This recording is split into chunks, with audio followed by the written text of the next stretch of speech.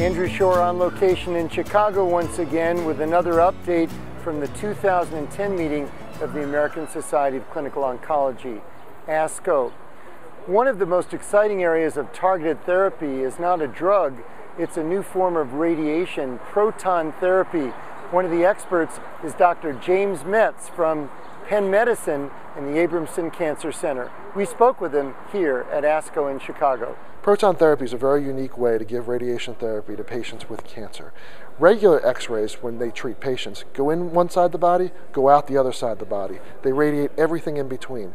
Protons actually go in at a much lower dose, release all of their energy at a certain point, and then stop.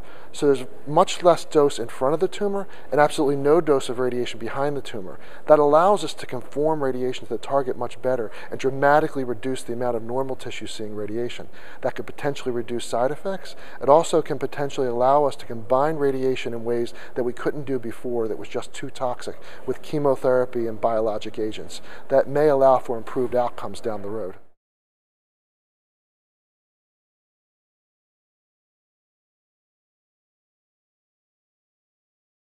Protons at the University of Pennsylvania have just started recently. So we opened our center in January of 2010, and the Roberts Proton Therapy Center is actually the largest proton therapy center in the world. We opened with a single room. We now have 2 rooms open.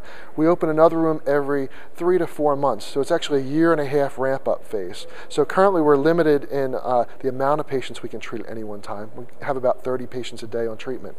When we get to maximum operation about a year from now, we'll have about 150 patients a day on treatment.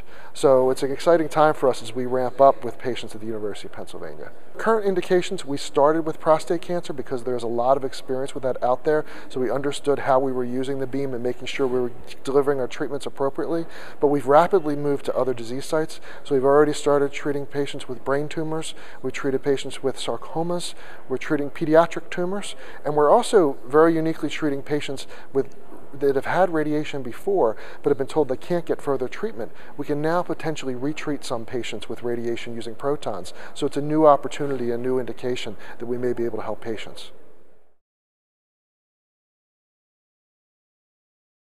Well, I think the future of proton therapy is very bright.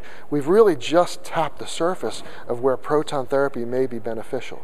Now, I firmly believe that protons by themselves are not really that meaningful. It's going to be the ability to combine protons with other therapies that we just haven't been able to do well thus far. So the bright future for protons is really combining with chemotherapeutic agents, biologic agents, surgery, all in ways we just haven't been able to do before. And I think it's going to open a lot of doors down the road. Now, our goal at the University of Pennsylvania is to treat every single patient on a clinical trial. So we really understand what's the best utilization of a scarce resource such as this, and we're using it for the right diseases to get the maximum outcome for patients.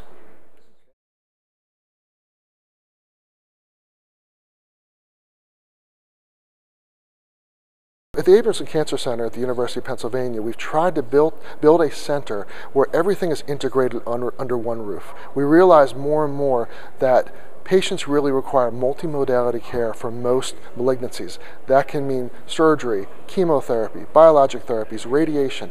But really, you need to have all those in one place for the patient to get maximal benefit and have a group of physicians that understands the various options that are out there and can put those all together quickly and efficiently and safely for patients. So we built this center so that it's all integrated in one roof to help with the patient experience. They can get decisions quickly and get on therapy quickly, but have options for everything that's out there.